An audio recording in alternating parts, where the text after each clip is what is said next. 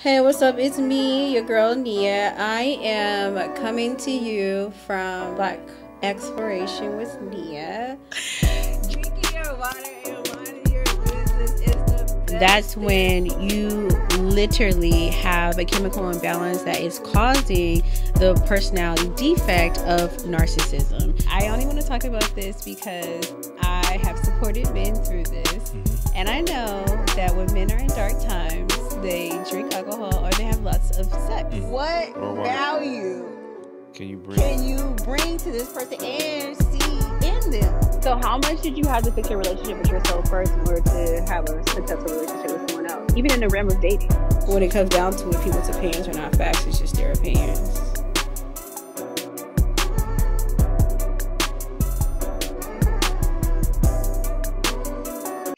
Hey guys, it's me, your girl Nia, and we are back with another episode of Black Exploration with Nia. I want to thank you guys so much for tuning in. Thank you for liking, thank you for sharing. And if you have not downloaded this episode or the podcast in general, please download it and share it with your friends and with your family. We want to make this a movement. We want to bring awareness to self-exploration. Especially, we celebrate authenticity. So in here, we take our mask off and we are 100% transparent about our healing journey. So I'm excited to have Mr. TJ Sykes here today. He has been not only a client of mine, but really one of the key players when it comes to my safety around discovering relationships with Black men outside of a romantic relationship. So I want to thank you, TJ, for being here, not just being a part of my podcast, but also being a vessel for healing other Black women, including myself, when it comes to identifying safe Black men in their communities. So before we get started, I want the audience to have a chance to get to know you. So can you please let us know a little bit about what you're doing personally, professionally, and just a fun fact about yourself? For sure. Most recently, I started working with a different group of kids. I was working at a youth center in Richmond for 5 years, from like 2015 to 2020. Now I'm working at a K through 8 in Vallejo, with young people around like restorative work, social emotional learning in the context of school. And introducing them to different tools that they can utilize to navigate the school space. So that's more on the professional, as well as working with my business, my Divine Treats, my Candy Walnut business, getting them into more stores and more locations and vending at different events, just to get my presence known in the community and whatever community that I'm in. A fun fact about myself. Is I recently just overcame a fear that I have of like being up high and like in high spaces. Mm-hmm. So over the weekend I was in Reno and my auntie's suite was on the 29th floor, and I was like, nah, I'm not fucking with that. And then I went up there, and it wasn't that bad. It's a lot of like mental things that you have to work through, and I find that when I do stuff like that, it might seem small to other people, but it's big to me because I translate it to other things in my life. That's like, once you stop overthinking, everything starts to flow. Yeah. So Dope. And a really great intro to what we're going to be talking about today. So, as being a part of the Restoring the King platform, I'm really big on balancism and kings balancing themselves out. We're in the realm of intimacy, spirituality, physical and mental health, and financial freedom. So on this podcast, we also explore those different facets with the guests that are participating in the discussion today. So for the sake of the audience knowing what journey you're going to take us down, what area would you like to focus today on the podcast? Today I would like to focus on mental health. Absolutely. Mental health is such a great cornerstone, especially to advancing the intellect, the emotional intellect, and the involvement of the Black man's psyche. And so I'm excited that you decided to talk about that, because it's definitely a current topic that's going to help a lot of Black men, especially Black women supporting Black men, or even raising Black men that are listening to this podcast. So tell me about your wellness journey. How were you first introduced to even the concept of mental health? And what were some stigmas you had around it before starting your self-explorational journey into mental wellness? Got you. You said what was some stigmas, and then you said when was I first introduced to mental health? Yeah, to mental health, and even to start your journey. Okay. All right, I'll start off with stigmas. Some of the stigmas that I, heard growing up about, like, I didn't really hear the word mental health specifically. Mm-hmm. I just heard of things that was associated with mental health, like therapy. Okay. Growing up, growing up in a Black neighborhood, it seems cliche, but we hear that you have to be crazy to go see a therapist. Yeah. And, from my life experience, I would say that you would be crazy not to see a therapist. Yeah. And so from my experience going to therapy, I started my first experience with therapy in the I guess status quo perspective is when I was 10 years old, when my mother passed. I went to group therapy with other young people who had experienced similar trauma, with like losing parents and things like that, which was hella helpful to have people that was the same age as me and be able to discuss that and be vulnerable in that space with them. But I think that I think a lot of times we are introduced to mental health practices and mental health tools before we even know what it is. The activities that we do as children are mental health tools and practices, but people don't identify that as that. And I think it's like even simply as going to the park, going swimming, going to theme parks. These are things that we do as children that bring us joy, that bring us happiness, that make us feel free. And I think that all of those are mental health tools. As children, we don't know the language for depression. We don't know the language for stress. And these are the ways that we express ourselves and be able to release depression or release stress or connect with other young people during an activity that we don't do at home, and things like that. So, got you. Yeah, I think that that's a really great point you bring up. Some of the things that I've been just learning through parenting is that practicing mindfulness in parenting is so imperative for parents to raise your children with understanding what mental health is, because our children really have those psychological effects young. I can even see my son sometimes struggling with his mood management and his anger, because he doesn't have really the intellect to like really navigate his emotions a lot. So I see him getting really frustrated, or like he'll make like his teacher or me or his dad the enemy because he's not taking that personal accountability. And so by me just knowing, the different facets of mental health, because I've gone through my healing journey as just being a practitioner, I really start to hold my kids accountable at an early age with their emotional intelligence, especially my son, because I know that by the age of 5, young boys are taught to really suppress their emotions. And so with Tegan particularly, I'm teaching him emotional intelligence because that's a really a formal way of teaching leadership skills. And I think in the Black community, we really stunt ourselves around like our ability to emotionally express ourselves, and we're empaths. So would you consider yourself an empath? Yes, absolutely. I was when you asked me that question, I was thinking about introvert and extrovert. But yes, I definitely consider myself an empath now, knowing what an empath is. Mm-hmm. prior to me knowing what an empath was, I couldn't identify with it because I didn't know what it was.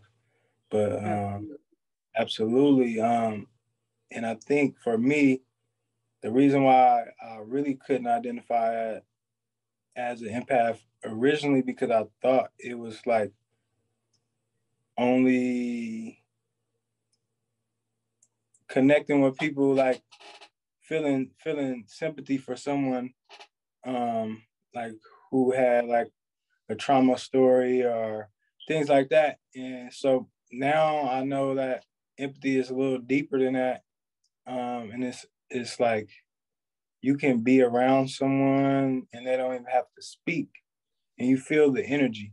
Mm-hmm. And that's what empathy is for me. As well as if someone tells you a story, a trauma story, you can connect with that. You can connect with those emotions. So, yeah. So for the audience listening, some of us may not know what an empathic person is. From your perspective of being a Black man and, navigating wellness, what is an empath to you? In my own words, an empath is a person or people who can connect with other people's emotions, energy, and, feel it. And feel it and identify with it and be like, okay. So like if I'm interacting with a person, whether they're in a good mood or a bad mood, when I leave their presence, I can still feel that energy, whether it's good or bad. And I feel like that's empathic. I feel like the opposite of that would be someone who could disconnect from that, who could disconnect from the emotions that they're experiencing, disconnect from the emotions that someone else is experiencing that's right in front of you. Yeah. And I think that is a really great description for those who are struggling with performance over emotional connection, because part of my biggest hurdle when understanding what empathy was and what being an empathic leader was, I'm like you too, I'm a natural healer. And so I resonate with people who are hurting, people who are in pain. But as I was self-exploring my own personal wellness journey outside of a trauma narrative, outside of connecting with emotions on the negative, in a negative space, dealing with negativity, I realized that being an empathic leader also means being able to connect with people on a higher state of consciousness that have those higher emotional states like happiness, joy, freedom, creativity, autonomy. Those are also great ways to show your empathy. And what I've noticed since I've been living my life outside of my trauma narrative is that I'm able to connect to those higher level of consciousness. And then when I am able to connect with those ways of being around other people, I started to realize how crucial it was to have positive people and healthy people in my life to also maintain my mental wellness. I think that there's an isolative way to deal with mental health, just so you can get in your own baseline, find out what your own balance and your own flow state is. But I think that as you start to evolve outside of your trauma narrative, community is a really huge component of that. And so on your wellness journey, can you tell me a little bit about like how you were before versus how you are now when it comes to your wellness journey? I know there's always a starting point, there's a middle, and there's no end to it, but there's an end where you feel comfortable to just come out and be yourself, self-express, self-actualized self. So for the sake of the listeners who are listening, who, they're on their wellness journey and they're like, okay, so I've gotten to the point where I know who I am. I know what different facets I need to work on. When did you start to realize that your vibe is your tribe? Let me think.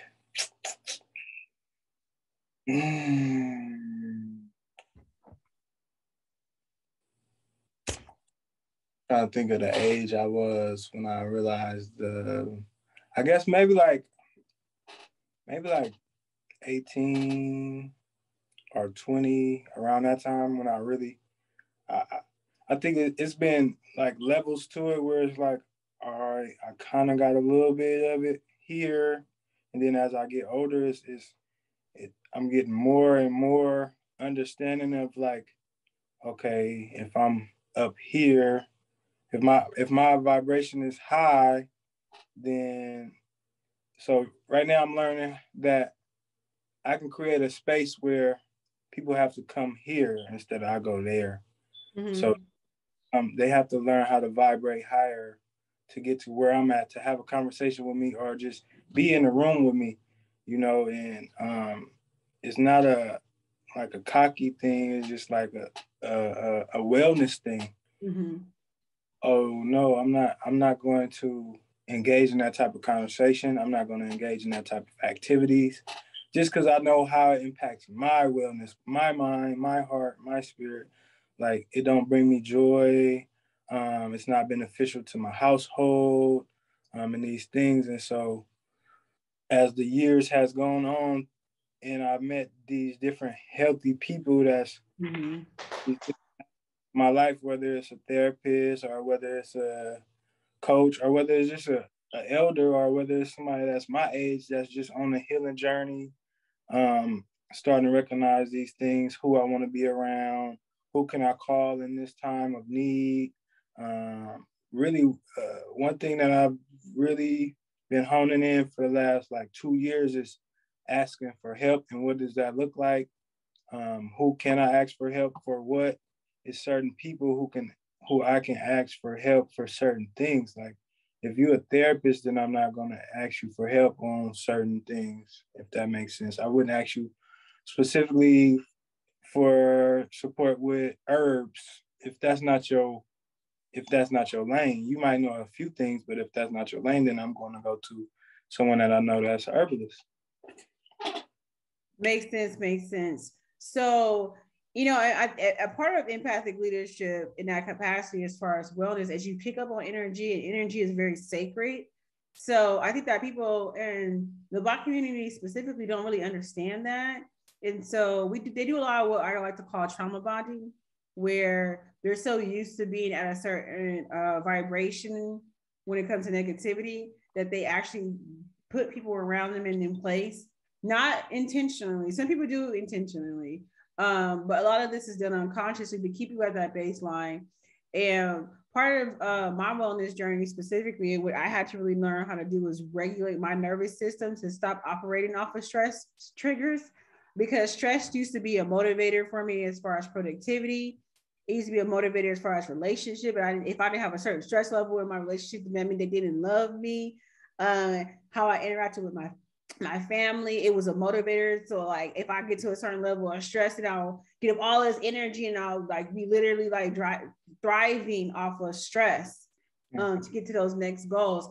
And that's not sustainable, nor is it healthy, because it's releasing a lot of toxic serotonin into your bloodstream, and it just really stunts your growth. And so one of the biggest things on the RC Wellness platform is that we really want to explore and motivate people to live life outside of trauma narratives. So tell the audience, how has wellness helped you to live life outside of your trauma narrative? And what was your trauma narrative prior to starting your journey? So ask the question, it was what was the trauma narrative prior to the journey? And then what was the other question? The other question was around how did you like? That's a good question. I just was in a flow state of wanting to know that. But let's just talk about life outside of your trauma narrative.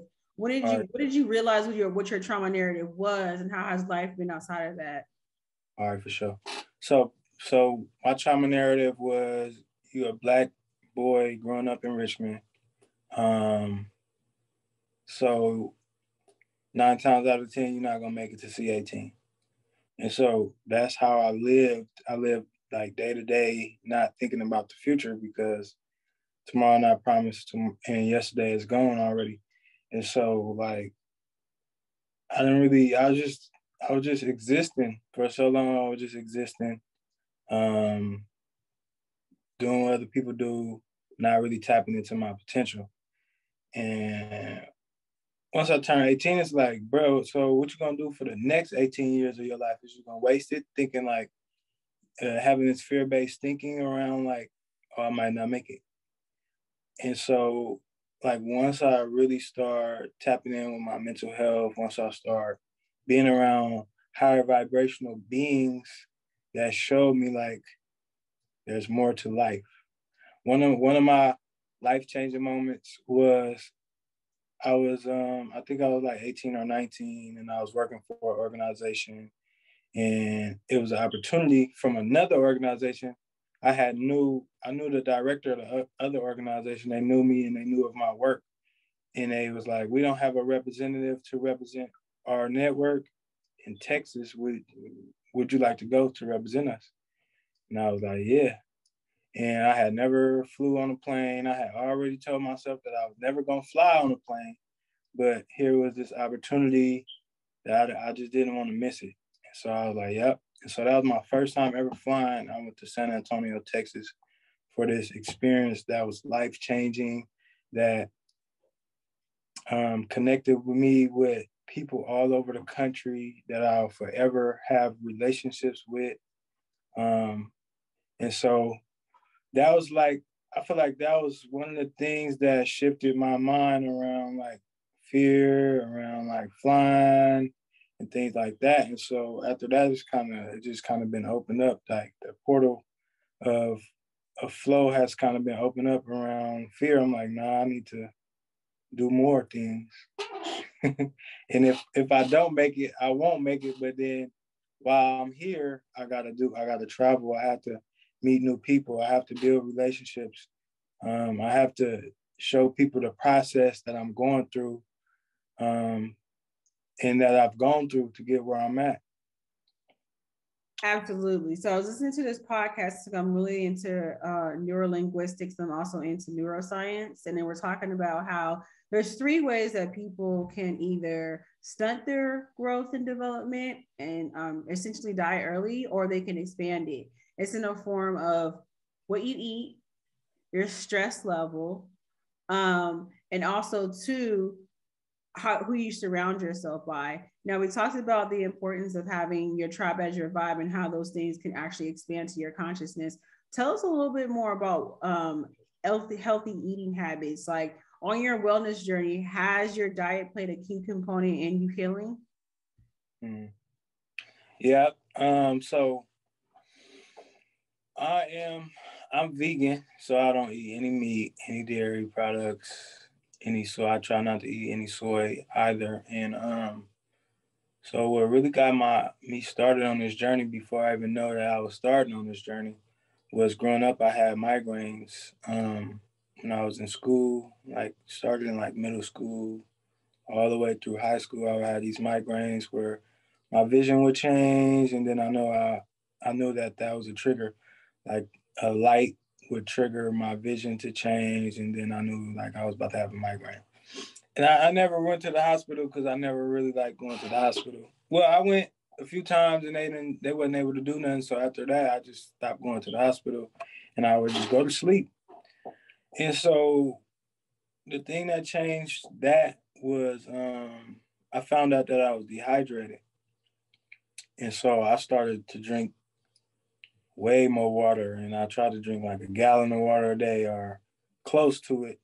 And I cut off sodas. I didn't drink any sodas anymore because that was my favorite drink. I would drink Tahi's and Treat sodas, Kool-Aid, and all of these different sugary drinks. And so that was the first thing in terms of like eating or drinking. That was the first shift that I made was drinking more water. And I noticed from that shift, I didn't have any more headaches because I was obviously hydrated. The next thing that I did was I cut off pork, and then I cut off ground beef, and then I cut off ground turkey, then chicken, and then fish, and then dairy. And so that was kind of my process, and now I'm here. So essentially, it was more like a trickle down effect. It wasn't like a certain juxtaposition to where you just went from like eating cold turkey, right? Change your eating habit. It was more so like a having a communication with your body around what gets to go, what gets to stay, and what time does that happen. And I think that's a really important and imperative, because a lot of our diet has to do with our cultural standing, our body biochemistry, and it's all about balance. It's all about balance, especially when you're trying to eat not for aesthetics, you're trying to eat for wellness. So like part of my regimen is I'm pescatarian, because my body wants fish, it wants seafood. Now, turkey, chicken, those things, not so much. I'm not really like too pent up on that. But if I go too long without eating some type of fish or some type of like sea something, my family is West African. So I just think that biochemistry, that's just in our natural nature to eat something, as far as like seafood goes, or maybe I've just grown up on seafood for so long, it's just a part of my psyche. But when I was on my wellness journey, I was trying to, so I was vegetarian for 3 years, and then my body just started craving fish. And then I went to fish again. And so I just want to, I'm just bringing that out there because everybody's wellness journey is different, and it's contingent upon really having a lot of chemistry awareness, and really getting to know your body outside of like what you want to look like or what somebody else is doing. So I just want to say shout out to you for allowing your body to explore that and coming up with a regimen that works for you. Now, as a vegan, what are your 2 top dishes that you like to eat? Yeah.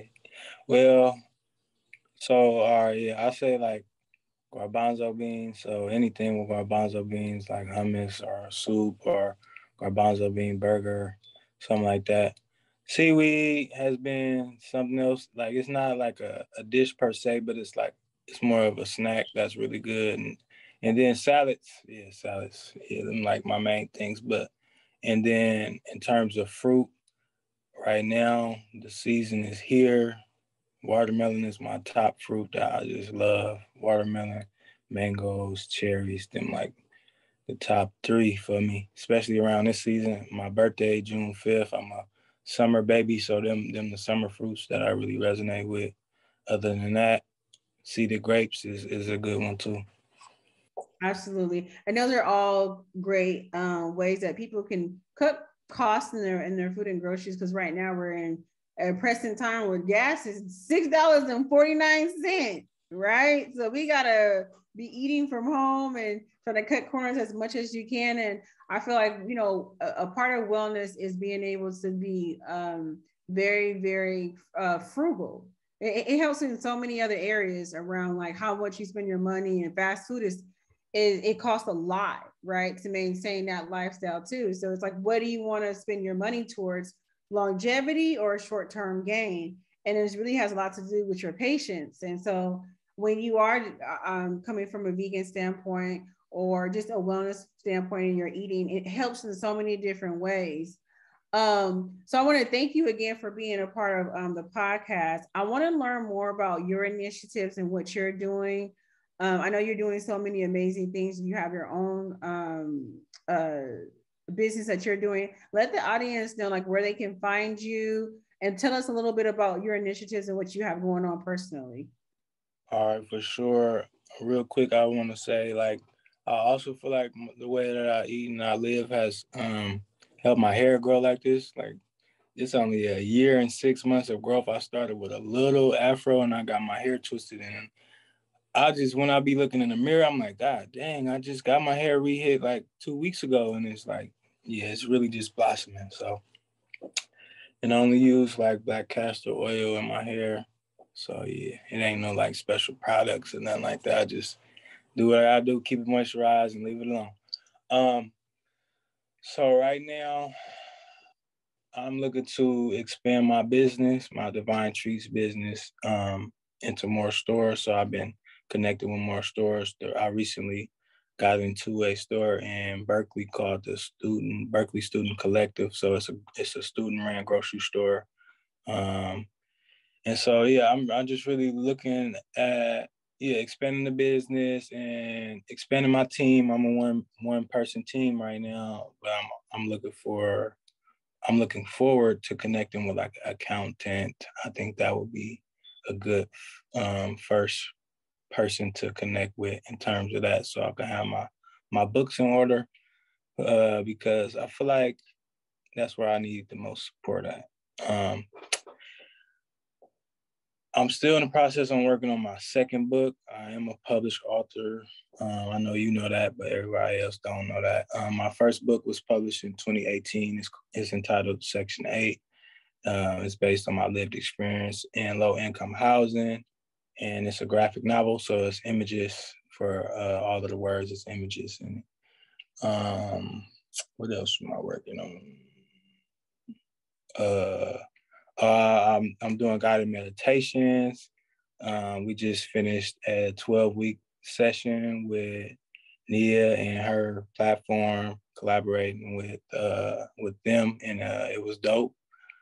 I appreciate y'all for allowing me to hold space like that in that way. It's transformational, and I look forward to working with other folks. I think that is it. You can find me if you could just Google my name, TJ Sykes. I'll pop up, but my Instagram is _TJ Sykes. That's my personal one. My treats page is Divine Treats 2020, and then I have my book page is tj.section.8, and then my website is tjsykesdivine.biz. So it's tjsykesdivine.biz. Yeah. Awesome. Well, I definitely, yes, that 12-week series was transformational personally for me too. And I'll just give my feedback on it. We explored the chakras, and I was introduced to a different level of energetic transfers that, like, I believe opened me up to a different level of consciousness, and having a guided meditative experience really helped me get more into with my body. And I've just been on an energetic up since then. So if anyone is looking for a guided meditation practitioner, TJ's the truth. Like, I'm going to also bring him back to my platform so he can continue to service my clients. But if you guys are looking for someone who's really in tune with their meditative spirit, TJ is going to be the one for you. So before we get off, I like to ask, what can our listeners expect from you in 5 years? Like, in 5 years from this day, what can our listeners be looking out for you to have going, accomplished, or in the works? All right. In 2027, because that's 5 years from now, 2027. So I'll say I have at least 2 more books out. I'll be traveling worldwide doing guided meditations, as well as performing poetry and selling books. And my treats will be in stores across the country. Let me see what else. I have some kids, some biological kids. I got some non-biological kids. They all spread around the Bay Area. But yeah, I have some biological kids and a dope, beautiful partner. I own a house and some property. And what else? Yeah, something like that. That's dope. That's dope. So last question. If you were an instrument, what type of instrument would you be and why? Saxophone. I love the saxophone. The way that I feel when I hear the saxophone play is like being in a trance. It's like being in a meditative space that it's really peaceful. It's really calming. Yeah, and I know it takes a lot of healthy lung capacity to even blow that thing. So yeah, I'll be a saxophone. What about you? Absolutely. Actually, I'll be a flute because I'm gentle. I'm making loud noises. So I can either be nice, warm, and soft, or I can be hard and loud. It just depends on how you play me. So that's what I choose. And I just want to say thank you so much for being a part of my narrative. for just being a healer out here, helping our people, for being a fellow Richmond native, and for continuing on with being an empathic leader. So that's going to do it for us today. I want to thank my audience for listening again. Remember, this is all about authenticity. So if you are looking to join the podcast and share your authentic healing story, please click the link in my bio to register to be a participant. Also, I want to encourage you to like, follow, and share these self-explorational journeys, because this is the beginnings to something big. So if you have been rocking with me from day one, want to give a major shout out to you, and send your questions in. This is an interactive platform. We want to know from you. We want to hear from our audience. This is all about authenticity. I can't be authentic and transparent with all of you guys. So thank you again for being a part of my network. And that's gonna do it for us on another episode of Black Exploration with Nia. Peace.